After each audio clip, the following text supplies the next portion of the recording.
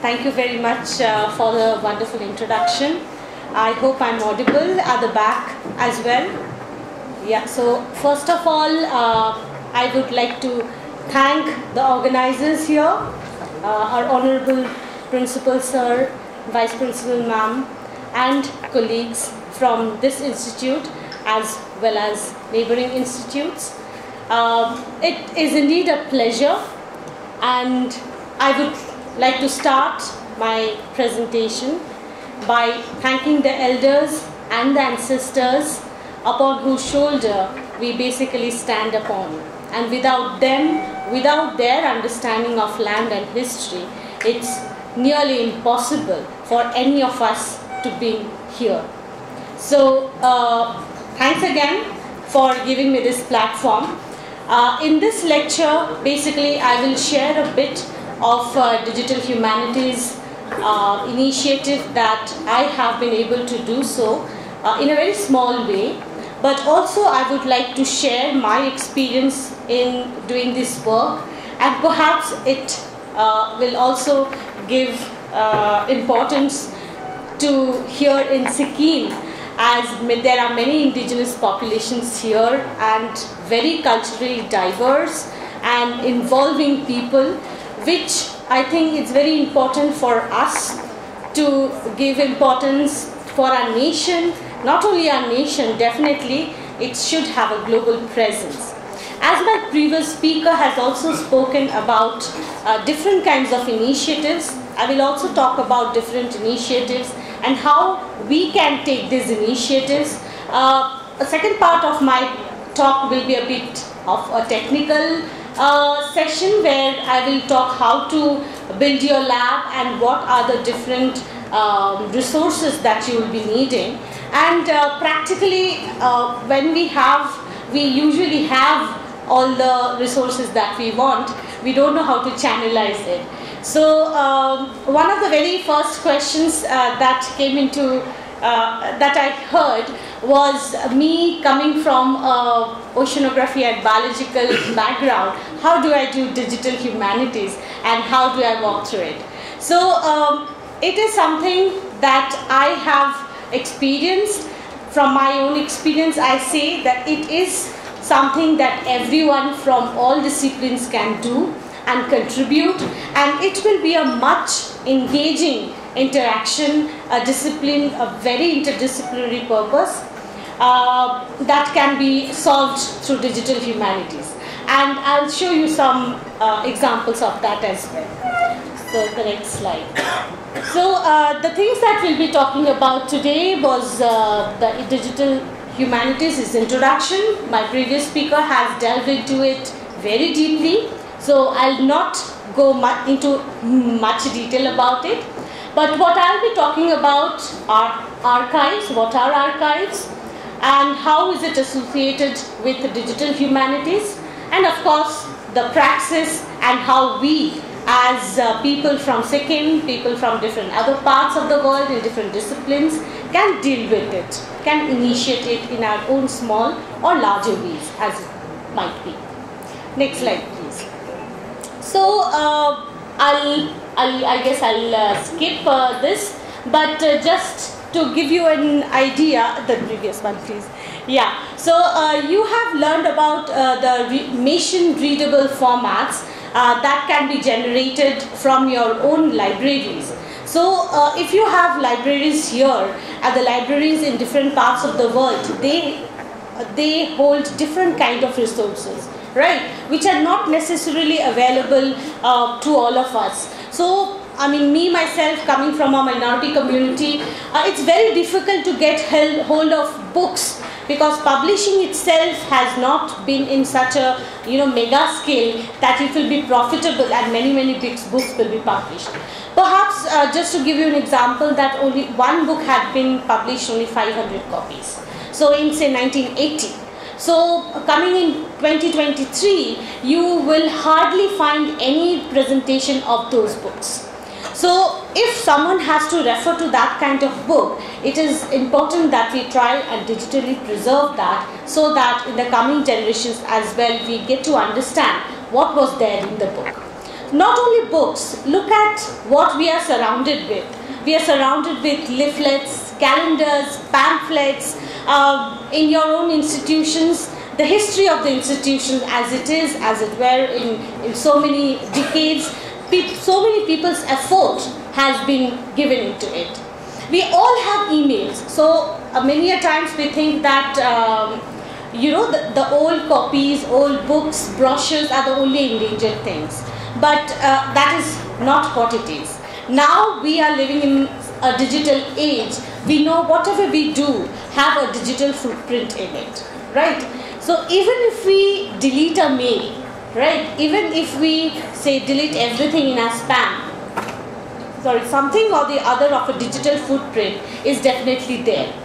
But it is as much as, ephemeral in a way that you will not be able to retrieve the deleted mails very easily. So those are also, now some initiatives are also now there which try to look at endangered digitally born material.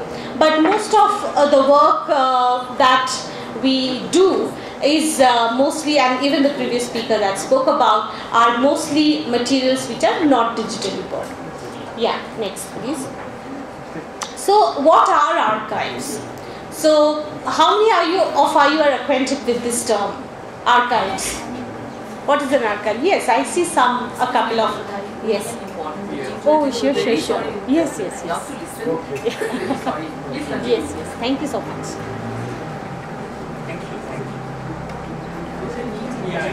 So the archive basically derives from the word archaea, as you can see, and definitely this is something which is a culmination, and you can also have rare materials in the library, in your archive, and you can build archives of many things such as books, music. You can also have archives of musical instruments, and the next slide please.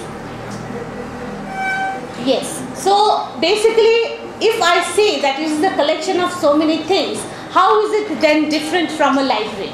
So what do you think? Any responses? So how is an archive? I see you said that you know what an archive is. So do you think that archive and a library is same? How is it different?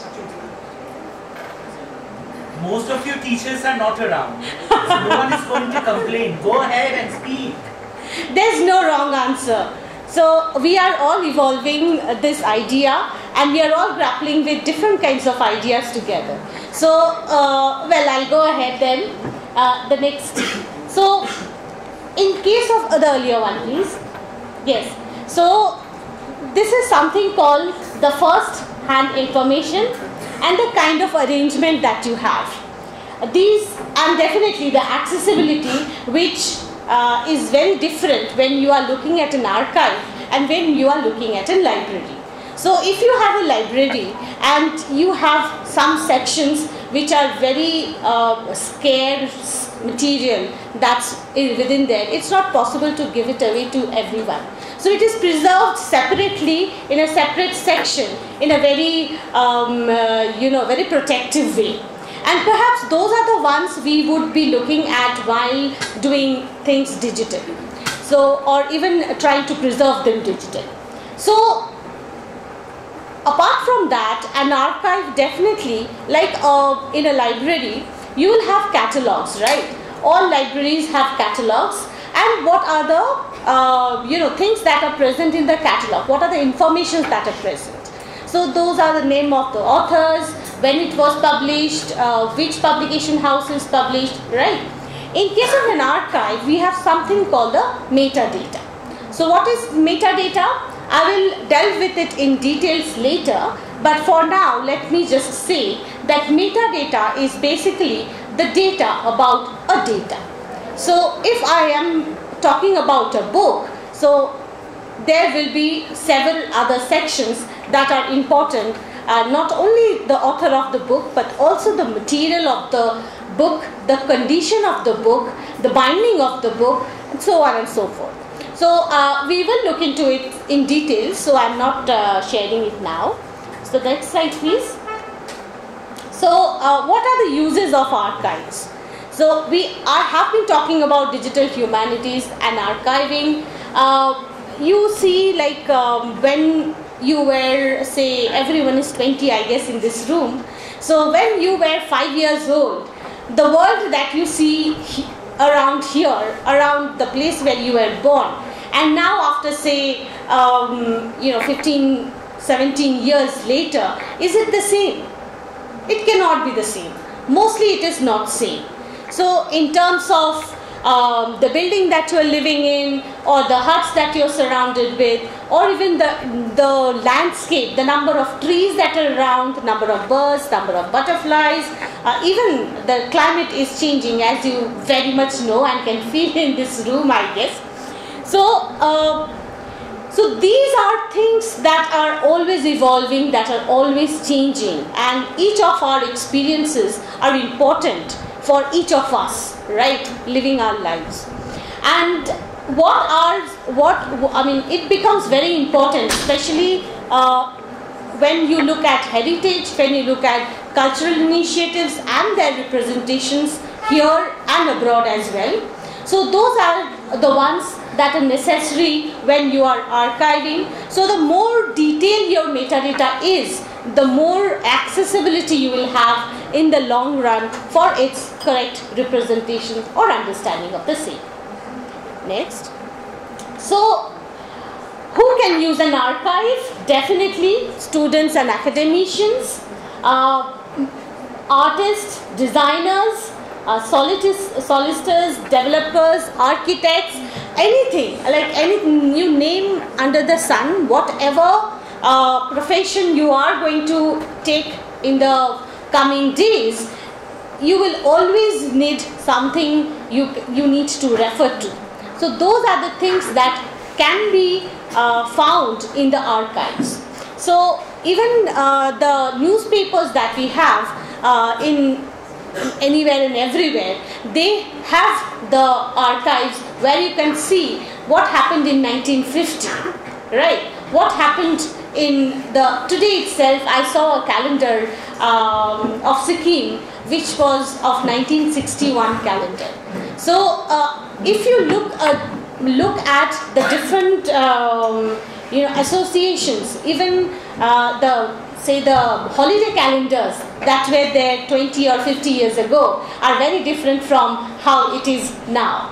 So the whole cultural evolution that it is important for us to access, and for any researcher, journalist, students, of course any kind of project. Some of you are from the history department, you will definitely know that you need to use the different kinds of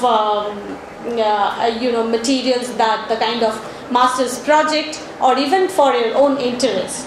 So in fact, if you look back and talk to your grandparents, the kind of world that they had lived in and the kind of world that you are living in right now, you will have different perspectives. And even there are at times some very path-breaking or earth-shattering incidents, such as a political movement or even an earthquake per se. So every family who has gone through, or even famine, or even partition, so they have had different kinds of experiences. So it is important that all these voices be heard and talked about and exchanged. So one nation is definitely a very important thing, but multiple voices are equally important. So next. So I'll talk most about also my association with Jadavpur University School of Cultural Text and Records.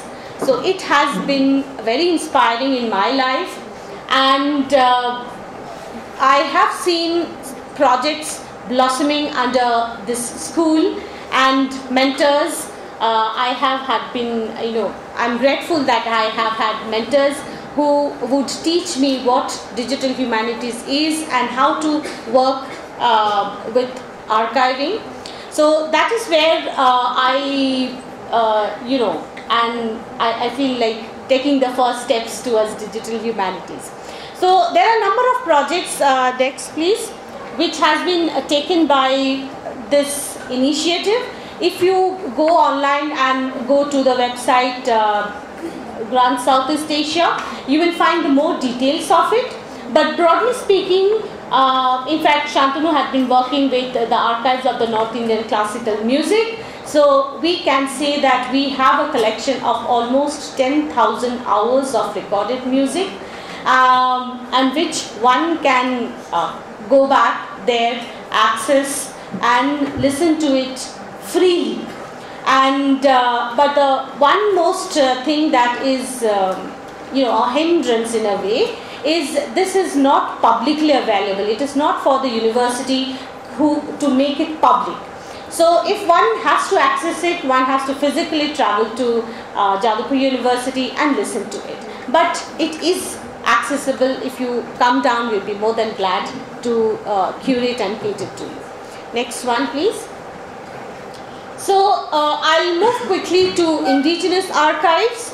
So since I come from the Santali background, so I had always been interested and inquisitive about my heritage and the influences that have had during the colonial period, the missionaries' influences and such. So the one most archive that is digitally available is maintained by the Norwegian Institute in Oslo University, and they have had missionaries coming down in 1880s, 1890s, who had spent more than 40-50 years here, and during, around 1940, just pre-independence, they had taken up their collection and went back to their mother nation, Norway. So most of the collections were inaccessible to the people living here.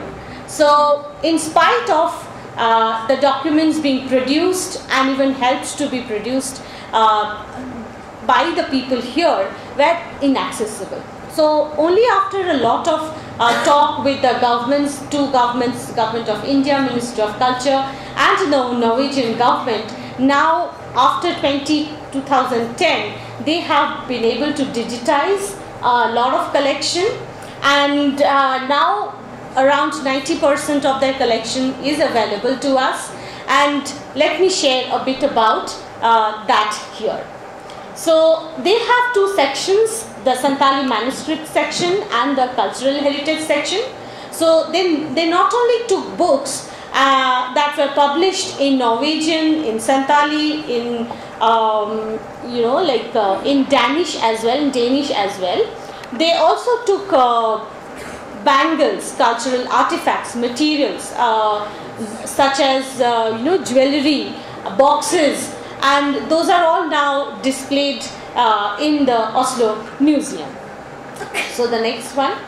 So one of the very interesting manuscripts that were found, that I found, is the manuscript based upon which the dictionary, this English Santali dictionary, was produced. So it's a 7-volume book, and the boarding manuscript, it is said, and one can look at the collection of words that the missionaries had gathered and started writing this huge manuscript based upon which the book was published. Interestingly, again, the next one please.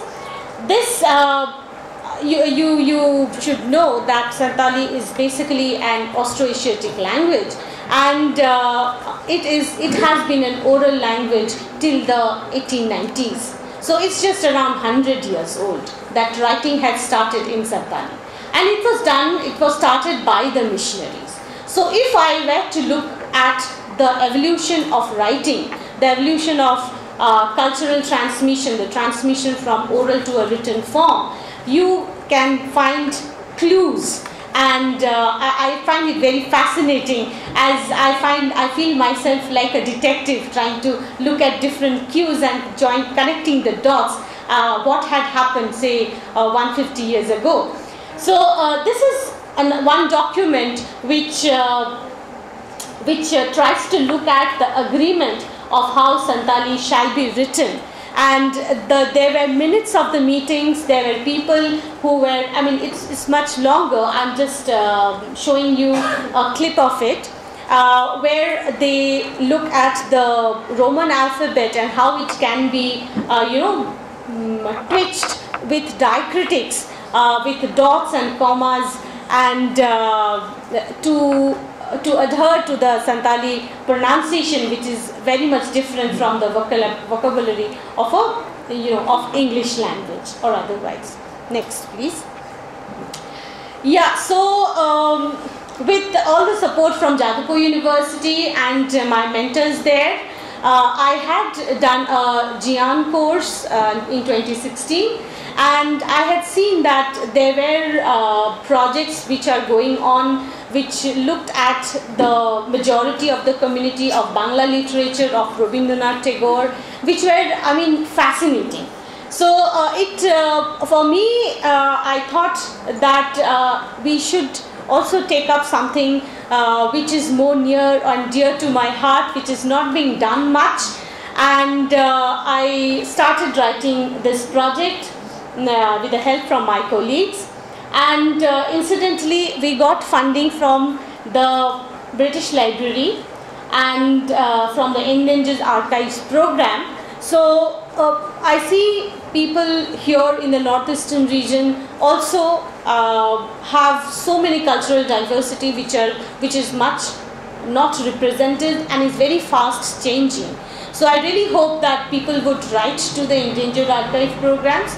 At Jadavpur University, we now have an hub called the EAP hub, where we regularly do trainings, online trainings, offline trainings for people, especially from our nation, to write projects and how to write the projects, what are the important things that people look up, how to do the budget and such. So we will be very happy to accommodate and curate such a session for people here as well. So the every EAP project has a number. Mine was 1300, so that is why it's written EAP 1300. Next one, please. These were my teammates, my research scholars, Shuto Kirti Dotto, Sitaram Bashke and Amritesh Vishwas. Without them, I wouldn't have been able to finish this project. We went to different places of our nation, Odisha, especially in Jharkhand, in Bihar, in Bengal, in different parts of Bengal, and we collected materials, digitized them. I'll show you how we did that. Next, please. These were some of my field collaborators, and the library that you see, and on top of that you can see script written. That is the All-Chiki script in which Santali is written. You might be interested in looking up the All-Chiki script. It has its own movement as it is, which I'll not delve into it. Next. Yeah, so these are some of the documents we did digitize. So the first one is the Susar Dahar. This is a periodical which was published between 1970s, and the next one you can see is called Dharva. So Dharva, it has 32 volumes and it was published from 1931 from our collection. So this is a typical way of how to capture the images. So you can see that the British Library has specific instructions. So this is a black background which needs to be kept, on which the book needs to be kept. And do you have any idea, people interested in photography might have idea, what are the colorful slip of paper that is seen there? Any idea what it is? No responses. Okay, fine. So this is called a color checker. So this is available from Kodak, and the importance of this is when you see old papers, so they tend to change colors, right? So it can be white and after 50 years it can turn yellow or it can turn brown. So the type of paper, in fact the ink used, depending upon that. See, in the first, like the first picture, you can also see that someone had written something on it and then there's a white ink on top of it, right? So all these things, all this information needs to be there for anyone, because anyone to understand. Because you see, like when I am physically looking at a book, I have a different kind of experience. But when I am seeing the digital copy of the book, then I'll have a different kind of experience. So I don't have that tangible experience that I have when holding a book, right? So the best we can do for a very rare and fragile document is to put in as much as detail as possible in a digital platform. So next one. So this you can see is a biography of Campbell, Andrew Campbell, a very important missionary at that time. And the next one you can see is Chotrai Deshmajhi Katha. Many of you must have heard of many insurgencies and revolutions that had taken place during the colonial rule, opposing the British to come into the land and the East India Company as well. So one such initiative was the Santal Hul of 1855, which you can understand is much earlier than the Sepoy Mutiny that we hear is the first revolution. But I'm sure you know other revolutions as well, which are given less importance. But anyway, Chotrai Deshmajhi Katha, earlier one please. So Chotrai Deshmajhi Katha is one such book which is very one of its kind. Like we talk about oral history initiatives. So this person, Chotrai Deshmajhi, was a young person of 13 or 14 years old when this revolution happened. So after the revolution, he was sort of had to flee that place. He came to Assam, which is much nearer here. So when this person was 85 years of age, then it was decided that, what he had experienced should be documented. So, but he had no idea how to read and write. So what he did was, he narrated whatever he remembered to a person called Rahi Soren. And this person wrote down this book in a form of conversation and an oral narrative that is now we can see as an indigenous perspective to the whole that has happened. Because till now, most of the narratives that are present are colonial narratives. So most of the, if you look at our histories, so it's a radical change and transformation in understanding how we look at the politics of our nation, how do we look at history of our nation. And multiple voices are much more important than to hear only one voices or only one narrative of a particular incident. So these are some things, yes. When was this book published? Yeah, this was published in the 1990s, I guess. Yes, later. In Assam? In Assam, yes. So this was again a missionary publication initially. But there have been reprints of this book later as well. Next one, please. So similarly, Santali being a very, a language which is spoken over different states. So in Bihar, Bengal, Odisha, in Assam, as you just heard. So books publications has been done in different languages, in different scripts, and these are some of the examples for that. So Hor Shambad is one such something printed in Devanagari. Next. So quickly I'll show you how do we do things at the School of Cultural Text and Records. This is a short video of the setup through which, so these are the materials needed. The first one is the scale, the brush, scissors, measuring tape, the brushes, and this is a book. This is one of my colleague, Amritesh, that you saw. So this is a book that we are going to digitize, and we did a fast forward thing for you to see. So this is the camera setup, which is basically hung upside down. This is the camera and this is the book. You can see the scale that is needed, and also note that he is wearing gloves, right? So it's important to protect the document that you are digitizing, and we do not click the shutter directly, we do it through a computer. So the camera shutter is attached with the computer. You will be able to see in just a minute. So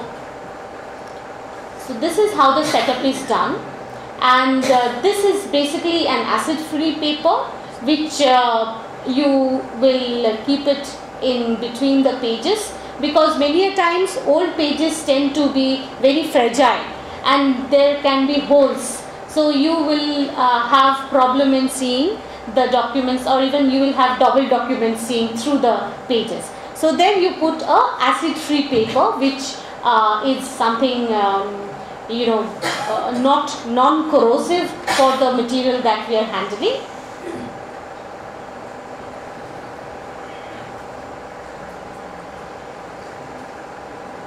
So this is basically an all-sticky primer, and lights are used, as you can see, in both the sides.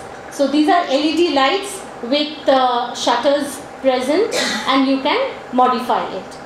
So this is a software again we use while documenting this. So we do this in 800 dpi. So I mean I won't be able to go through totally with this, but anyone who is interested, we can actually sit together and do this and see for yourself. So we can set the kind of exposure that we need, we can set the camera settings, we can focus here, and then from here itself, to take high resolution raw images, you will be able to capture here. And after that, we will do the metadata of the document. We will talk about the metadata of the document again, I'm telling you in a bit. So this is how it is saved. Acha. Another thing that also needs to be kept in mind, that all the naming of these pages, of these images basically, will be, individual page will have a unique number. So it will automatically be saved in a folder again, which will have a very unique number. So we can stop now and we'll move on. This has been shared, so you can again look at it when you desire. Yes, so this is the metadata. I'm sure you can't see that, but it's basically a huge Excel sheet, and in these Excel sheets, next one please, you will have these informations. Okay, so the title, the name given to the resources, or even the name of the book, in which script this book was written, translation if it is available, and the format in which the images, you know definitely better than me, like there are JPEG formats, WAV formats, there are TIFF formats, there are so many formats, there are PDFs and such files. Those are the information that needs to be there. And of course, who is collecting, where is the resource available. You can also go to the British Library website that I had shared earlier and look into my project page and see what kind of metadata is present over there. It is freely available. Anyone who is interested can look it up and download it and make your own metadata. So next one please. So now I will talk about a bit of different digital humanities project that I had taken inspiration from. So so basically what I have been able to do is the step 1. So there are many other steps that needs to be done, and slowly I hope to do so. So this is a Shakespeare Veritarium project, which you can see that the different books, it's huge. right? So the different kinds of books that were published in different times of the year. One can also start a project perhaps of the translations, books of translations that are available in our nation itself in different languages, and one can look at how has Shakespeare been translated. So for this purpose, to understand Shakespeare's publications, the Digital Humanities project that these people have taken up is basically looking at the different publications and from different times and different ages. So you can see how it has evolved. Even if one looks at different versions, I'll state another example. Next, please. So many of you are acquainted with category tales, right? So this project, when one looks at it, one can map basically in relation to one person what will be the relationship of that person, of that story among different people, right? So there can be one central character as it is shown in the above diagram, and what happens when that central character is removed. It's really funny when you try to do that. But then again, on a serious note, you can also understand who is the one who is having a major role to play, and what is that person's, say, socio-political association in accordance to the others involved or the other characters in the play, and what happens to a minor character which might be very important and very powerful in the discourse. So this kind of study can also be done through digital humanities. Next one, please. So this was a project taken by Professor Shantanu Majee from Jadavpur University. So it's the Tagore Venerarium. I was talking about the different versions. So what this humongous project had done was, next here, yeah. So you will be able to see the different versions of poems as it has evolved, right? So Tagore being a person who has written poems, written novels, short stories, plays, songs, whatnot, and he have had different versions of these poems as well. So just to give you an example, if you go into this web page Vichitra project and you are able to compare and contrast how the changes of these different poems had occurred. Okay, so I'll not delve into much into it. If you are interested, you can look it up. And for me, I think such very interesting cases and can be done into different other different other people who had written such poems, written such stories which are yet to be unraveled. Next one, please. So this again, I'm coming to Chaucer and Voltaire. So you can see a map here. So, and there are many dots, right? So basically,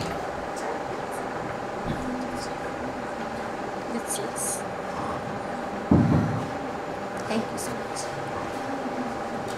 Yeah, so we were talking about GIS and remote sensing and how it influences our lives.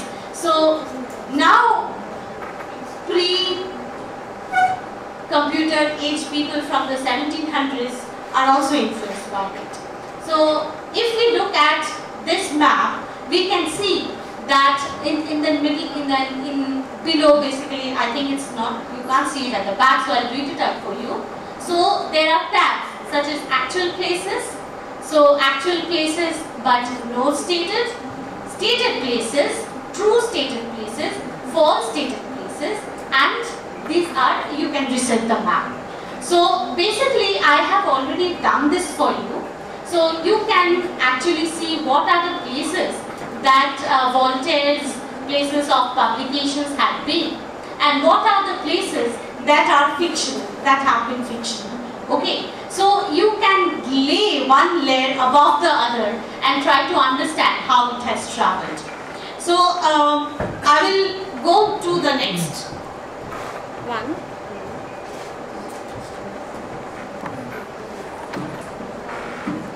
Yes, to explain that more, and definitely my area of interest in Charles Darwin, as he had been instrumental in actually going to different places and talking about the evolutionary theory. He have had a lot of backlash in it, but this digital humanities project has looked at where he had been, what are the letters that he had exchanged, and it's beautiful.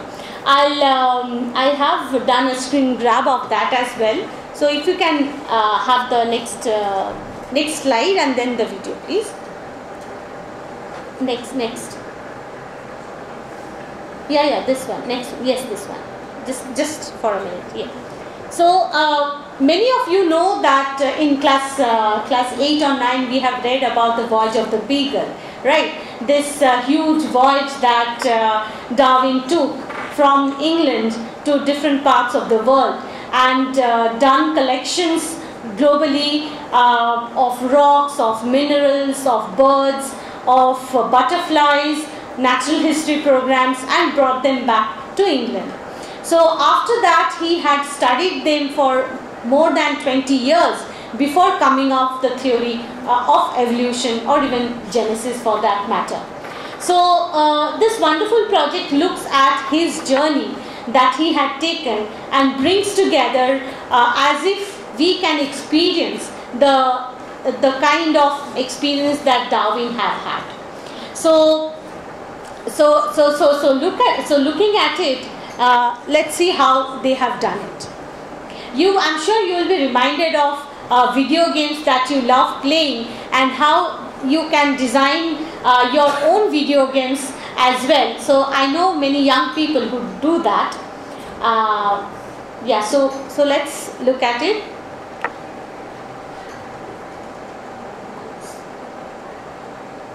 Yes, so when you click on this, the book comes up, and then you will see that how Darwin had travelled. So he had started at a coastline of England, then you can see the red line travelling to the coasts of South America. But he didn't take a stop there. This is where he took the stop, you can see, and the page takes you to the different kinds of activities that he had done at that place. So these are the places where he had collected rocks and some feathers. He had also received letters at this point. So they have all put this together, and now 3D scans are easily done. So what this project has done is for you to give you an idea of what the collection looks like. So they have also scanned the rock, the sample that was collected in the 1800s, and you can virtually see how it is and how it's really doable now. Believe me, you can also do this.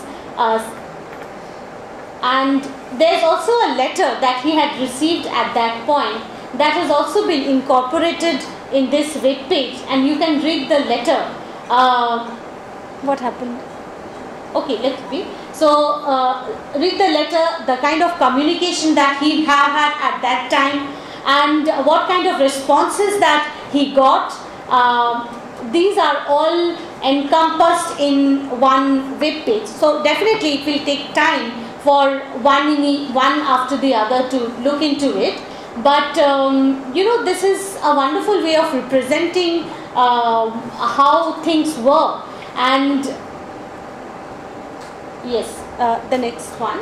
So if each one of you in this classroom basically tries to take up very smaller projects, say something from your own family or some family history that you feel that needs immediate preservations. People who are say 90, their life histories, their understanding of the world and how it were. And since we are living in this very fast changing world, it is all the more important that the knowledge that is embedded in our cultures, our languages be preserved before we no longer have that in our next generations to come. I'll stop here, and I hope we meet again and talk more on this project and the possibilities. I end by acknowledging my mentor, Professor Shantanu Majee, who is Professor Emeritus at Jadavpur University, also the founder of School of Cultural Text and Record. Apart from him, of course, I have had other influences as late Professor Shamutok Dash, Professor Amlan Das Gupta, and of course my colleagues and friends who have been very supporting and inspiring to start this initiative. Thank you so much.